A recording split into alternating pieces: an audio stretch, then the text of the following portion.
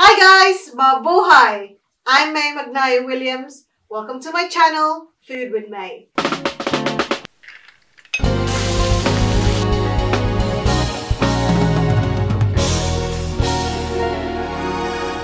Today I'm going to show you how to make escabeche.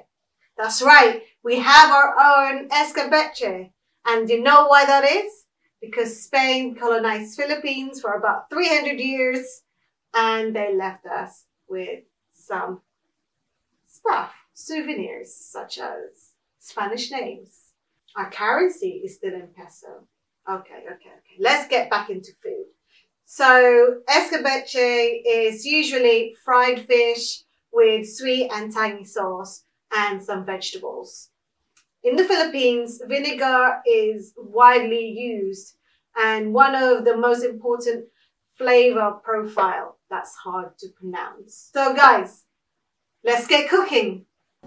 Okay, so the first thing you need to do is score the fish on each side and season it with salt and pepper. Now heat some oil in a frying pan and fry your fish. Fry each side of the fish until they are golden brown. Now I'm using pompano fish, but you can use any fish that's available to you.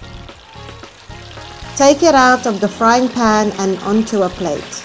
Now to make the sauce you need 1 onion, 5 cloves of garlic, 50 grams of ginger, and you'll need some red bell peppers. You need 1 or 2, it's up to you. 1 or 2 green peppers. Then you'll need to heat some oil in a frying pan, about 2 tablespoons. Then add the ginger and cook for about a minute.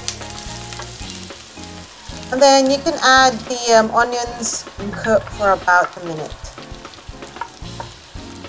Then the next thing you need to add is the garlic and cook for a minute. Next up are the bell peppers. Add them just like this. Then mix it all about and add some water, just like that. Some vinegar, a tablespoon of salt, 3 tablespoons of ketchup. This is for coloring. Some ground pepper, then mix it all again, just like this. That's right. Let it simmer for about 10 minutes. Then add the sugar into your sauce. You can have less sugar if you like, or you can have the same amount as mine. Now to thicken your sauce, this is optional. Add some water, about 50 ml, and 2 tablespoons of corn flour, and then you can mix this all together.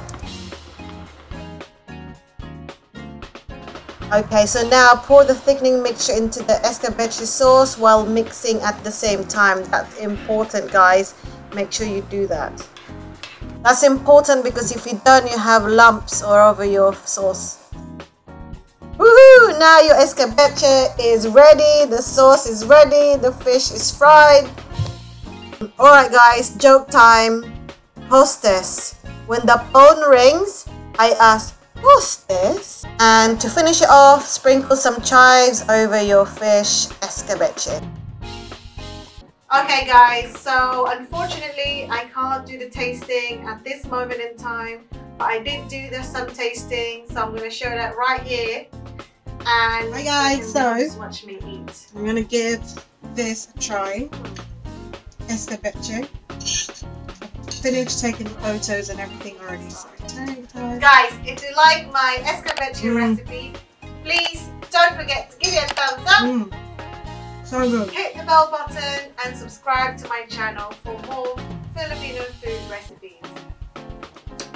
Don't take my word for it. Go give it a go. Try and cook it yourself and taste the Philippines in your own home.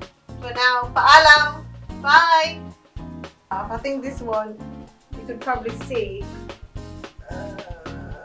Oh, that's thinner, that one.